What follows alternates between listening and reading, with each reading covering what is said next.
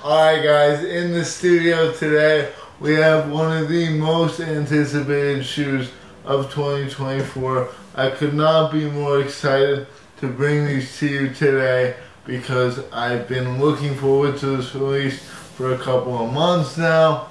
Everyone really has, and if you're an OG to the game, like I am not because I'm too young to be, but if you are, you've definitely seen this shoe before. You definitely know and love it. It is a classic for sure. It released a week ago and I was lucky enough to grab my pair. It did come in pretty quick as well. Today in hand we got the Jordan 4 Military Blues.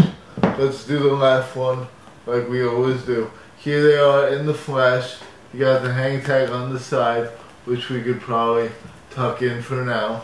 And here's the shoe itself, all in the flesh.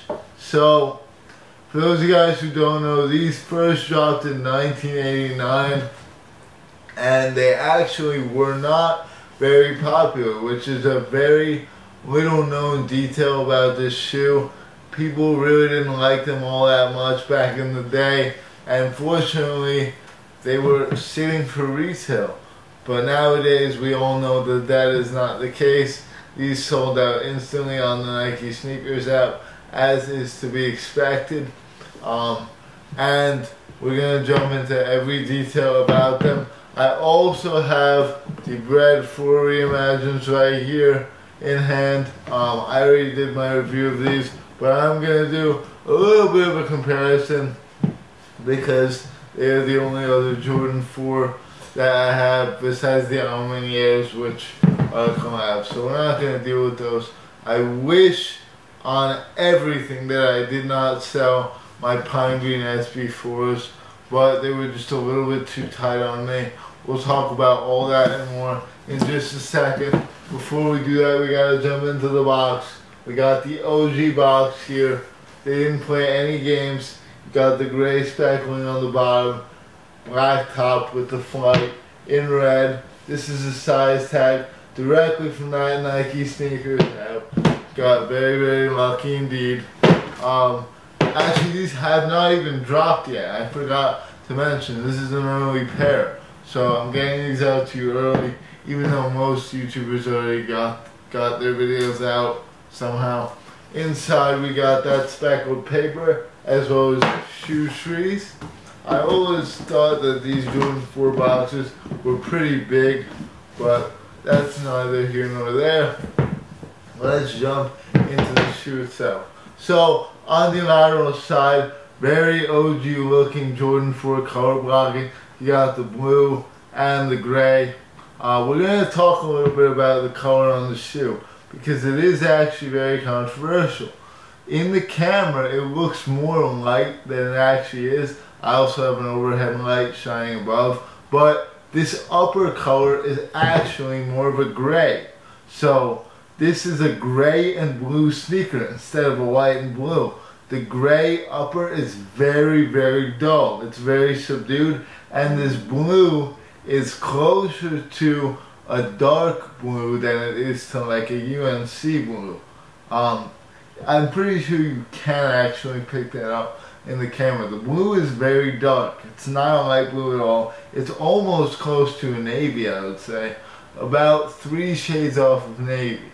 And I really thought that this blue would be more of a light, like UNC blue, more similar to what we had on the 2012 pair, but they stuck with the OG colorway on these. On the back we do have Nike Air in white, which is one of the most coveted details on these OG Jordan 4s. The shape of the shoe is done in the OG fashion. They didn't go back to the old bad style of Jordan 4s. So these are going to be actually pretty comfortable. But we'll get into that in a bit. On the back of the tongue we do have Air Jordan upside down. On the front of the tongue we got that Jumpman. On the insole we do have Nike Air right there in blue.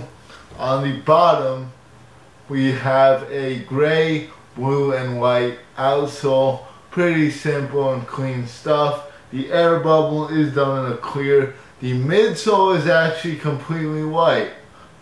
Interestingly enough, you guys can tell that this midsole is much lighter than the upper. The upper is really more of a gray. The midsole is a very light, white, like cocaine white. The pull tab on the back is definitely a point of contention for Jordan 4s, and this one is pretty soft. I would say that the Bread Reimagined one is a bit softer, and the Pine SBs are the softest of the three. So these are not quite as soft as the old one, and I know people get the digging feeling at the back of their Achilles, but these should not do that. Medial side, same exact deal as the lateral side. You got the mesh netting all throughout right here, done in white and blue, white on top, blue on the underlay, white laces on these, no extra laces, which is kind of typical for Jordan 4s. They do look pretty good with the OG lace. You also got this orange Nike Air hang tag, which was also on the Reimagined Jordan 4s. Pretty cool, even though it doesn't match with the shoe color at all. Jumping into the right shoe, exact same deal going on. No variability between the two. Nike, the Jumpman on the tongue, Nike on the back, same colors and everything. Okay, so now let's talk about the colors, because it is controversial. We talked about it a little bit, but all I'll say is I do really wish that they stuck with the white.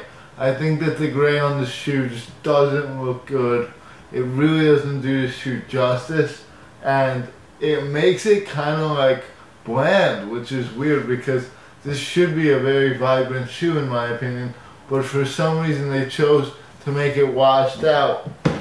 Now, I do understand that the OG had more of a washed out vibe, and in the camera it looks better. It literally looks better in the camera than in hand, which is weird.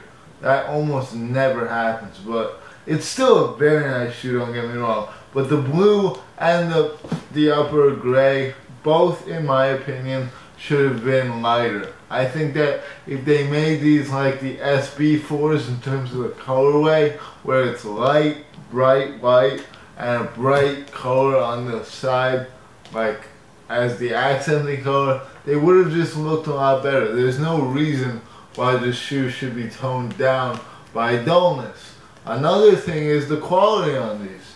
Not very good. Like if I push down, you can see there's like almost no give. There's also no tumbling going on. This part is more of a suede, but it's a pretty bad suede, I would say. I mean, like quality control wise, I got a pretty good pair. I don't really see any inconsistencies. Let's look at the other shoe. I do see one right there on the toe box, a black dot, but I'm sure I can get that off with enough rubbing. But yeah, quality is not the best on the shoe, and it is a Super GR, so kind of makes sense. But like, look, when I push down, not very good. Now, if we look at the Bread 4 Reimagined, these are an entirely different story. The leather is absolutely tumbled. It's very soft. Maybe if I break the militaries in a little bit more, but I hope you guys can pick that up, that the quality on the Breads is definitely better, and I think the colorway is better too. The quality on these is not bad, but it's just not as good. But that being said, I do still like the shoe a lot. I'm probably still gonna wear it. I know that a lot of people have been complaining about this shoe. They also complain about these because they were leather instead of nubuck. I didn't have that take. I think these look better than the OGs. And yeah, I think if something looks better than the OGs, then just do that. I'm not one of those guys who has to have it exactly the same as the OGs. I don't get the point of that, especially if it looks better the other way. So these definitely should have been lighter. That's my opinion. You guys let me know yours down below. Thanks for watching. Take care. I hope we get some more cool shoes soon.